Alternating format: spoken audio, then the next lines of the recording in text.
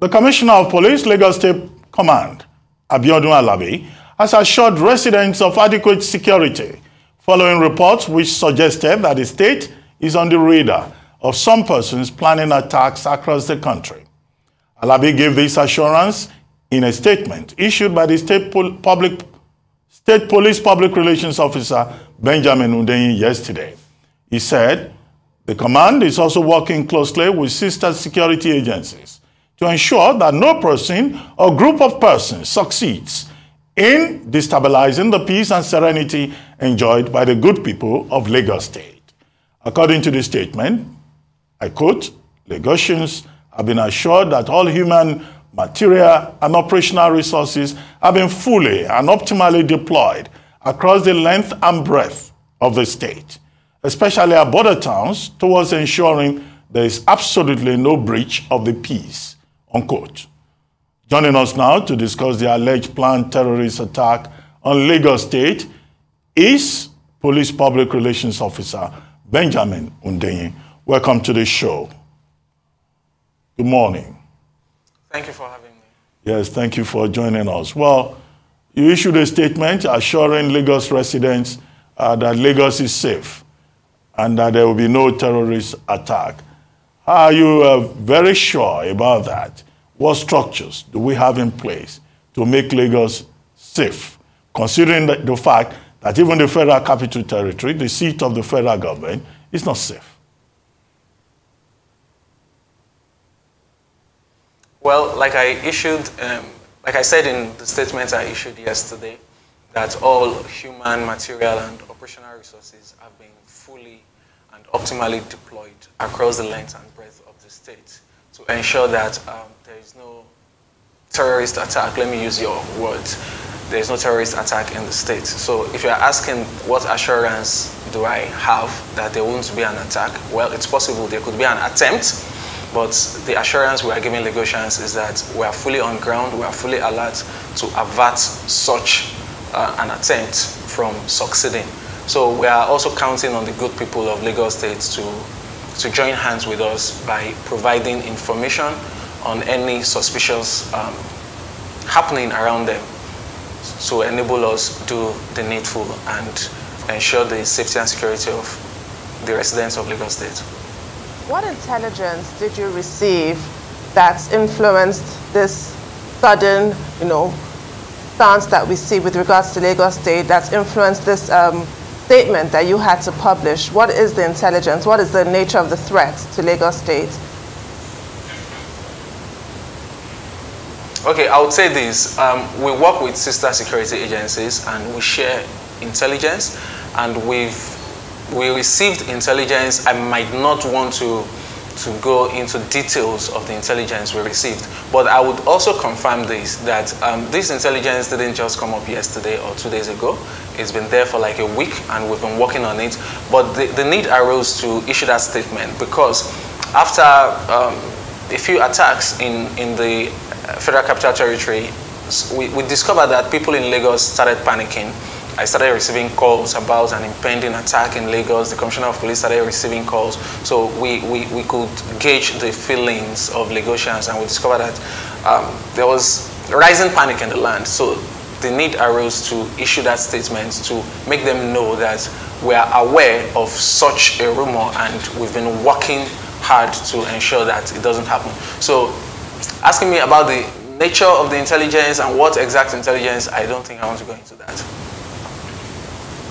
Right, so I'd like to ask, are you having collaborative efforts already with other security agencies? Do we have adequate police officers in Lagos to be able to stem the tide of a possible attack on 22 million people and counting in Lagos?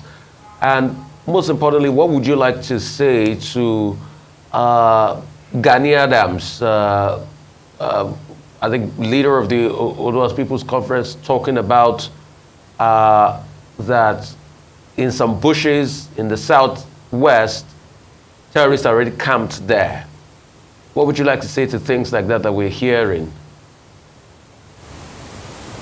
Okay, first, you talked about officers in Lagos providing security for 22 million people. Yes, we are making the best we're making the best of what we have, and we're confident that with the support of the good people of Lagos State, we would surmount these challenges. Somebody saying that terrorists have camped in states in the southwest, fine. I'm happy he did not mention Lagos State. He has said his bit, and we do not discountenance it. We also take that into consideration to ensure that we fortify Lagos State, which is our immediate jurisdiction. So we're working on every available information, just like we call on people to let us know if they see anything suspicious. So we are not discountenancing it, we are working on it. Anyway, following an incident in the Lekki part of Lagos, the Lagos State government decided to reinforce an existing ban on the use of motorcycles, commercial motorcycles on Lagos roads. That has been for a few months now. Is there any indication that that move has had an impact on the crime rate in the state? Do you have statistics to explain this? Or it has made no difference? Yes. It has made lots of difference. Lots and lots of difference. And before that total ban came in place, we recorded traffic robberies, a lot. And that was easy for the robbers because they could get away on their motorcycles.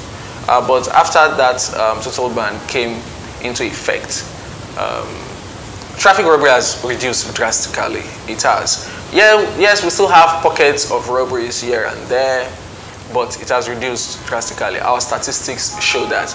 And people who maybe come online to talk about their experiences that, oh, I was robbed in traffic today, you would also notice, if you go online, you will also notice that that has also dropped drastically. So it was a wise decision, and it has helped in restoring more serenity to the city and to the state of Lagos. I just want to go back. I know you've been very vague, deliberately for security reasons, I imagine, about the nature of the threat. But I have to ask, is it ISWAP or what's been known as bandits or Boko Haram? What exactly is behind this? And what is the threat level in Lagos? And what advice would you give to Lagosians? Is the police going as far now as to tell us about our movements, where we should go, where we should avoid? What exactly are you trying to communicate to the public here, beyond that you'd like cooperation, of course?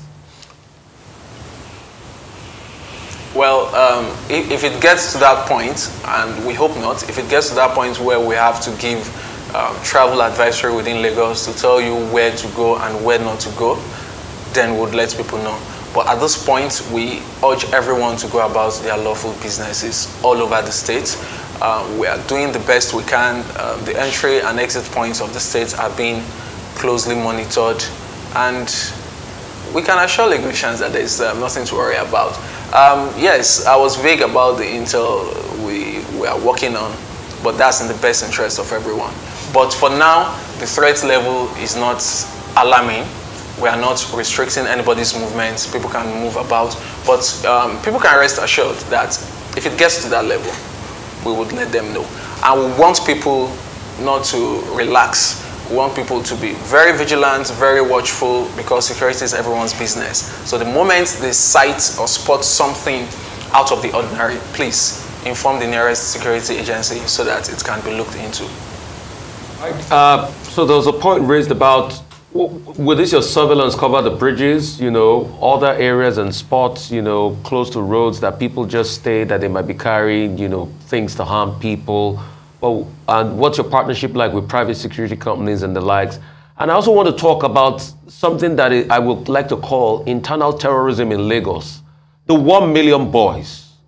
I mean, what are you guys doing as regards the scourge of those 1 million boys attack everybody? And what are you doing as regards a musician recently that came and said he founded the 1 million boys in Nigeria? Because when you say insecurity has dropped in Lagos, I'm like, are you kidding me? Go to Ajah. Ajah is a war zone. War zone. That's what Ajah has become. War zone. And give me empirical stats, please. Okay, you asked if we would be deploying our men to major roads and major places in the States. Yes, you're still coming around to to force me to disclose our strategies and our plans. Well, we are doing everything necessary. The highways that are flashpoints, that are vulnerable, yes, men will be deployed there. And in every other place that you might not even have thought of asking about, yes, we are deploying men. 1 million boys, I don't know if that is still a thing. Yes, there used to be 1 million boys. I don't know if it's still a thing. I don't think so. Yes, we have street gangs engaging in fracas. We have people fighting, yes, and we always respond accordingly. The IRS has been doing a wonderful job in that regard. And most times when we get these people arrested, especially with weapons, yes, they are prosecuted. And I can tell you that many of them have been remanded in prison. Yes, I might not be able to give you the exact statistics you need, but we keep arresting these people, and we are doing the best we can to ensure that that is a thing of the past. Yeah, you talked about Portable. You're referring to Portable, that a musician talked about his involvement with 1 million boys. Yes, that investigation has been taken over by the Force Headquarters, the Force Criminal Investigation Department. So the moment the Force CID took over, we stayed clear. So it's an ongoing investigation. I wouldn't be able to say much about it because it's happening in Abuja Force Headquarters. Okay, well, I mean, you are the man in charge of information. Just by way of educating the people of Lagos, where are those vulnerable spots in Lagos that people have to watch out for, and what kind of security precautions do you need that people should take? Do you think people should take as you move towards a major election season? Yes, vulnerable spots in Lagos. Well, anywhere could turn very vulnerable at any time. So I don't want to start saying this place or that place. Anywhere could be vulnerable. Okay, maybe we shouldn't say vulnerable. Maybe the right word is hot spots. You are still referring to the same thing. Vulnerable, hotspots, flashpoints. Yeah, we are still saying the same thing. But the most important thing is for everybody to be very watchful, very vigilant. You asked about what people should do as we approach the electioneering period. Yes, it's still about being watchful. Do not keep late nights. Let somebody somewhere know your movements, where you're going to, and always be watchful. Before you board vehicles, if you don't have a good feeling about the people in the vehicle, yes, please trust your hunch and don't go in there. If you are using ride-hailing apps, follow the security precautions. Ensure that the number plate is the same as you find on the app. Just generally be watchful. Once something doesn't feel right, take precaution, report to the nearest security agency so that we can do the right thing. Right, beyond Lagos now, on a national level, can you just take us through the role of the police force in the fight against terrorism? We do know that the police are involved because the police force has the casualties to prove that. Over 60 police officers have been killed tragically. That's my first question. And secondly, what do you make of the proposed ban, a national-wide ban on motorcycles that's been proposed by the federal government, and the argument, the counter-argument that it could lead to an increase in crime when those who had been using motorcycles for their living to earn a crust would have to resort to other means? Well, I don't really feel comfortable that you want to take me out of Lagos and talk about national issues, since the first public relations officer is there. I don't want to encroach into his stuff, but nonetheless, I would say a little about what you asked, the role of the police in terrorism. Well, I think that is basic enough. The mandate of the police is to protect lives and property. And, well, one of the mandates to protect lives and property. And we're doing that. We're doing that. Just last week, the IGP talked about focusing more on terrorism. So as a way of reducing terrorism and, in fact, ending terrorism in Nigeria. So we are doing the much we can. We are using all the laws we've been empowered we are using all the powers we have that has been given to us by law to ensure that terrorism ends. I don't think I will be able to go into more details than that. Then the proposed nationwide ban on motorcycles. People have the fear that if you do that, then crime would increase because these motorcycle riders will have nothing to do but to go into crime. No, we can't keep thinking that way.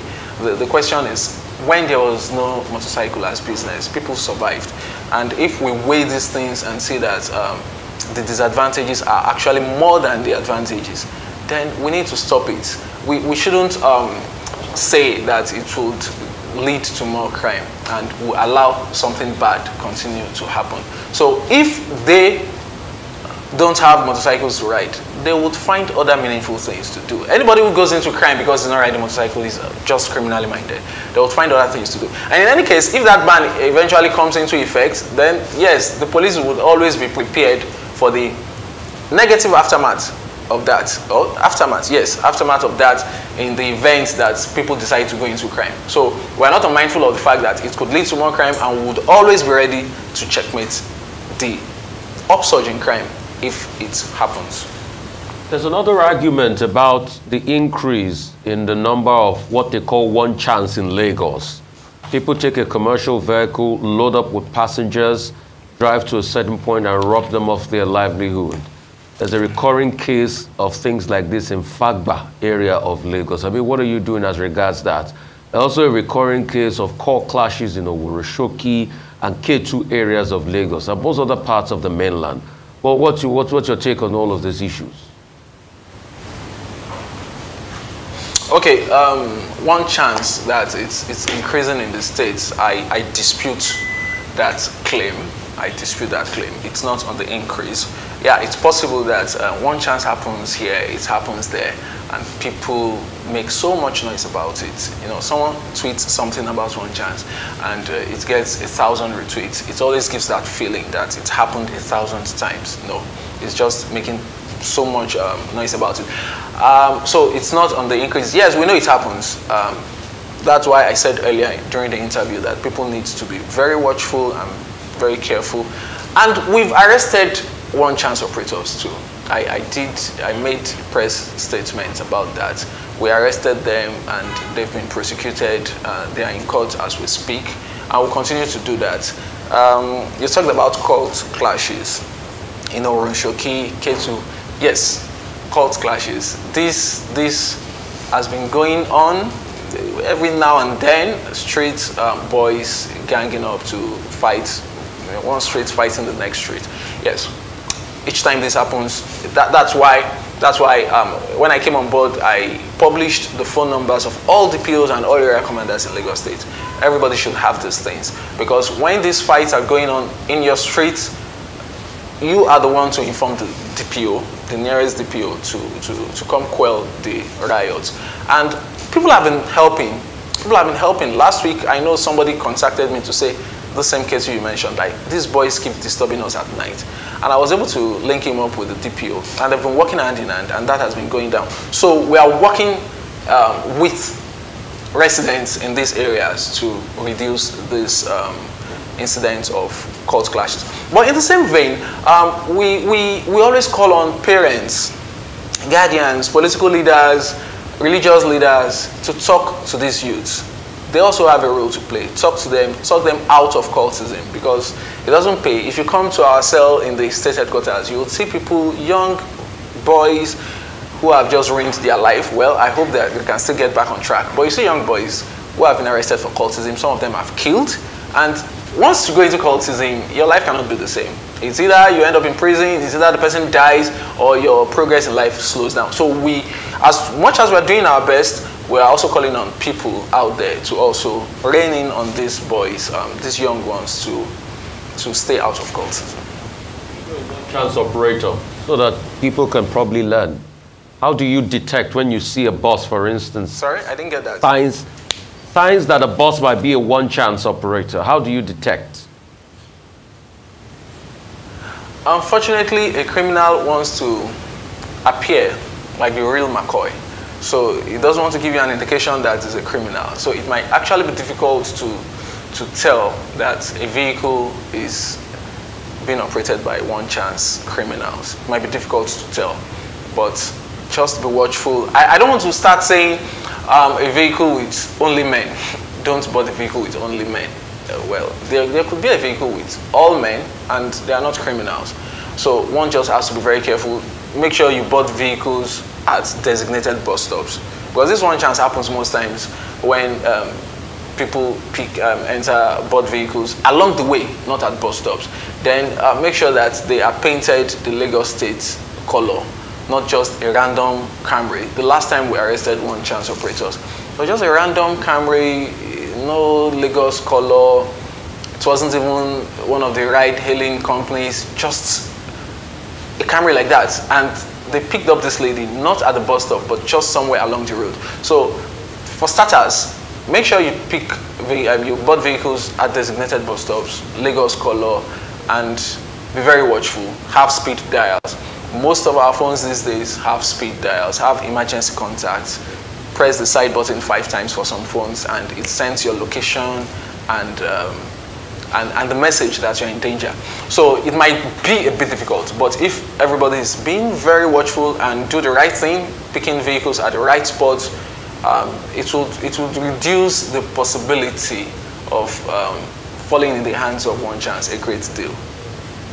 Okay, Mr. Hundeyin, let me ask you. The Inspector General of Police, we're told, has just given a directive that movie makers, producers of skis should stop using police uniform and insignia in their representations, because the suggestion is that, given the relevant section of the criminal code, is these artists that are giving policemen in Nigeria a bad image, in addition to shops where police uniforms are sold in parts of Nigeria. It's a problem with the people expressing their right to artistic freedom and making films, making skits. Or the problem is with the policemen that we meet on a daily basis asking for good money. I hear that one who was asking for better money has now been dismissed from the police force. Or the gun-happy policemen who are misbehaving on a daily basis on the streets of Nigeria. I don't expect you to criticize your boss, but is the problem with entertainers or with the police as an institution? You can give an independent opinion if it is possible. Of course, you know it's not possible. I speak for the police. I can't give an independent opinion. But the IGP has not stopped or banned the total use of police uniform by skit makers. No. It is the negative use of these uniforms. The use of this uniform to portray the force in a bad light. That's what we are kicking against. So for movie makers approach us every now and then to say we want to do a movie and we need police uniforms directly from you so that it looks very real, and we provide them. We provide them with these uniforms. So it's important not to pass the wrong message. Yes, you would want to argue that they are not passing the wrong message, they are just replicating what happens out there. But still, it's our duty to ensure that people don't use our uniforms to portray us in bad lights. If it's not police uniform you are using, if it's not Nigeria police uniform, yeah, we might even understand that. But as long as Nigeria police uniform, you should be patriotic enough to do the right thing. I don't know, have I answered your question, or there was a second part to that question? No, I was asking where really is the problem. In other words, what is the police doing more about discipline, about its own image, rather than blaming third parties for misrepresenting the police? How can the police determine how artists should express themselves? Okay, in terms of discipline, we are doing everything within our power to ensure that discipline is entrenched in the force.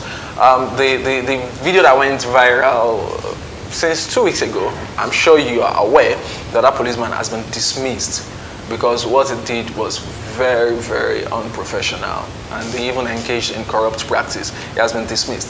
I think we need to do more as a force in publishing figures, statistics of those people we have disciplined. Those that have been dismissed, those that have been reduced in rank, those that have been suspended. I think this will go a long way in convincing people that these things happen. But they do happen. I witnessed one last week in Lagos here, where an inspector was demoted to sergeant. I was shocked. Well, I'm not shocked at the punishment, but my attention was drawn to it because I saw this person crying profusely and uncontrollably. So I had to go there to ask what happened to her. And they just showed me the inspector rank they just took off her uniform, and she was wearing a sergeant's rank. So that's just one example. These things happen regularly. We have a provost department that is always looking into discipline of officers. We have the complaint response unit in Abuja. We have the monitoring unit. We have the X squad. So we have these departments and units that look into discipline. And they are not idle. They are not idle. They are working every day. And this is where I need to urge Nigerians to take advantage of these things. Because truly, to punish a police officer, most times, somebody needs to complain. Somebody needs to either write to the command to say, this police officer engaged in corrupt practice, this police officer did this. That would enable us to look into it. And these people should be willing to actually testify, because our disciplinary process, the Audley Room trial, actually needs somebody to come forward to say, yes, I witnessed this person do this. So many people don't want to do that. Many people just feel, no, I don't have time to do that. No, I don't even want to go there. No, they are going to charge me. In fact, they will rope me. That's the language. They will rope me. I will now be a suspect. No. For the few that have done that, you can see testimonies online. For the few that have done that have come to report that this person did this, and they are willing to write a statement, they are willing to testify, these officers are actually disciplined. So we need more people to do this, and together we can actually get that police force that we all desire. Right, I'd like to say thank you to you, Ben. But maybe when we engage next, we'd like to talk about Aja, because Aja is a ticking time bomb, especially under the bridge in Aja and some other parts of Aja as regards insecurity. But time is not our friend. We need to go. Thank you for your time.